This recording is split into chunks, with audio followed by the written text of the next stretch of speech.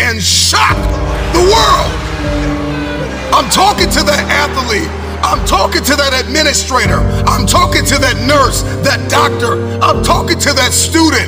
I'm talking to that communicator. I'm talking to that pioneer, that inventor. I'm talking to that entrepreneur. I'm talking to that preacher. I'm talking to that person who refuses to stay where they are.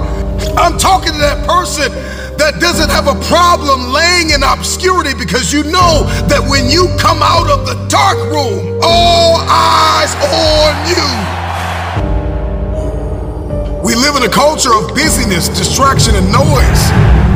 And sometimes the only way something's going to change is if we disappear. Sometimes you gotta delete the app. Sometimes you have to walk away. Sometimes you have to fall back into the dark room and focus on you.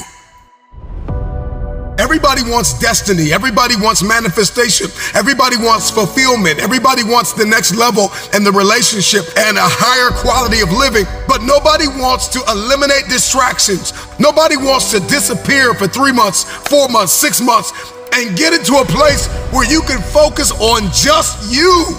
What if you could just shut out every distraction? What if you could just shut out the world for just a season and focus on you? A man is rewarded in public for what he does in private.